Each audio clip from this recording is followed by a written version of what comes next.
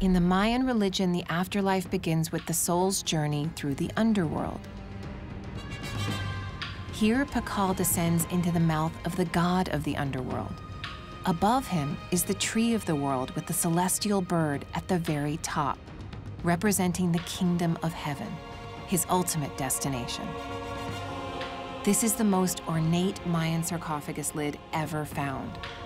It clearly demonstrates Pakal's elevated status in Palenque's history. So why would Pakal want to be buried in a pyramid? He was the representation of the gods in the earth, so he needs to be remembered and worshipped as a god. So in this way, he assures to resurrect and rule the city again.